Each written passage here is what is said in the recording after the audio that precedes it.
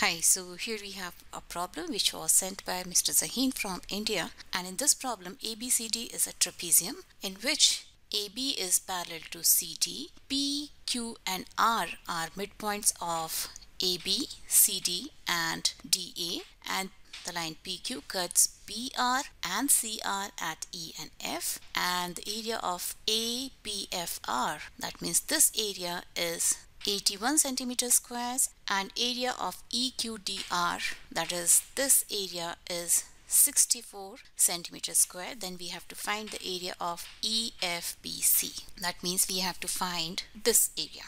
So how to solve this problem? See, if you remember, the area of trapezium is equal to 1 by 2 sum of parallel sides multiplied by the height of the trapezium, and area of a triangle is given as 1 by 2 base multiplied by height, right?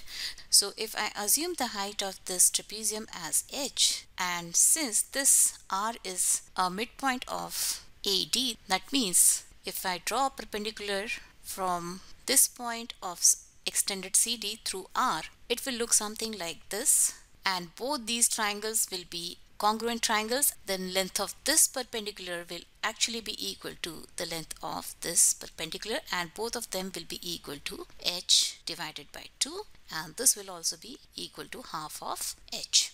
And now if I talk about the area of trapezium ABCD, it will be equal to 1 by 2 multiplied by height multiplied by the sum of parallel sides, and parallel sides are AB and CD.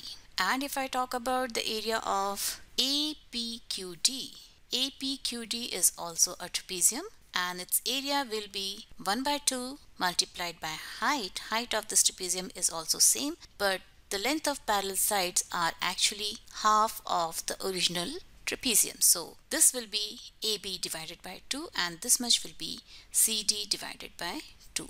Or you can say this is actually equal to 1 by 4 multiplied by h multiplied by AB plus CD. Or you can say this is equal to half of the area of ABCD, right?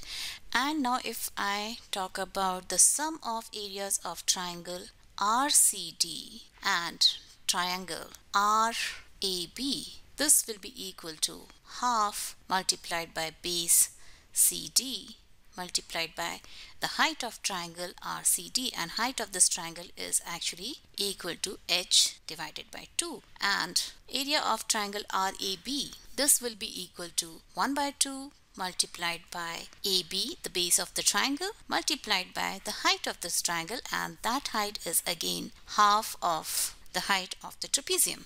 So this can be written as, I can take h divided by 4 common, and inside the bracket I'll have CD plus AB, and this is again equal to half of the area of trapezium ABCD, right? So since the sum of the areas of these two triangles is half of the area of trapezium, that means the area of remaining triangle RCB, this is also equal to half of the area of trapezium ABCD. And now let's see this drawing again.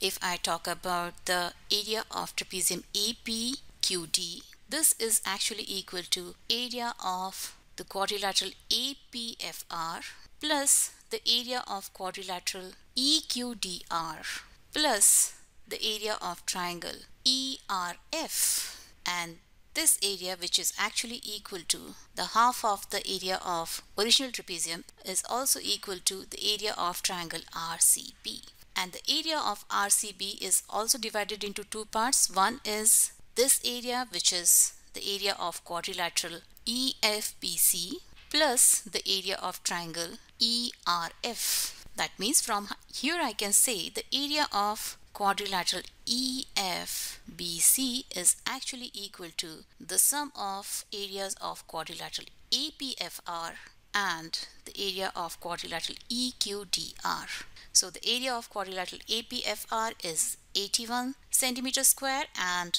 EQDR is 64 centimeter square. That means this will be equal to 145 centimeters square. So this was the solution for this problem, and for many more interesting problems, keep watching Math Smart, subscribe to it, and if you also have any problem for which you want a solution, you can WhatsApp those problems to the number shown on the screen. So keep watching Math Smart, subscribe to it, and don't forget to press the notification bell, because then only you will get to know about my new upcoming videos. And bye bye till then.